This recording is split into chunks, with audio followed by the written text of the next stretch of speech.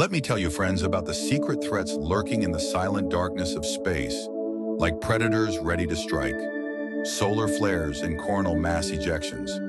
Imagine, the sun, our fiery guardian, suddenly spews a burst of plasma capable of scorching satellites, shutting down power grids and silencing Earth's voices. It happened in 1859 when the Carrington Event rattled the world of telegraphs. Probability?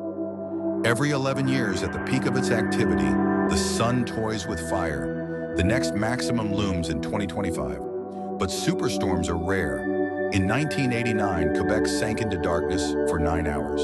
And finally, gamma ray bursts. It's like a shot from a cosmic cannon. If a supernova, say distant Betelgeuse, aims its beam at us, the ozone shield will crumble and ultraviolet will sear life away. But the chance? Tiny. The beam must hit us dead on, a rare fluke in the chaos of the universe. The universe is order born from chaos. Want to know more? Subscribe, there's plenty of fascinating stuff ahead.